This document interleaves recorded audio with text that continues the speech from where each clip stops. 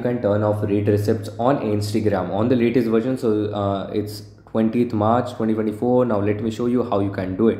Simply open your Instagram app, make sure your app is updated to the latest version, tap on these three vertical lines, scroll down and find messages and story reply, which is right there. If you don't find, if you are watching this in future, simply tap on the search bar and search for what I am saying to you is read receipt. Search for read receipts in this search bar, and as you can see, if we get into the setting, here is a show read receipts.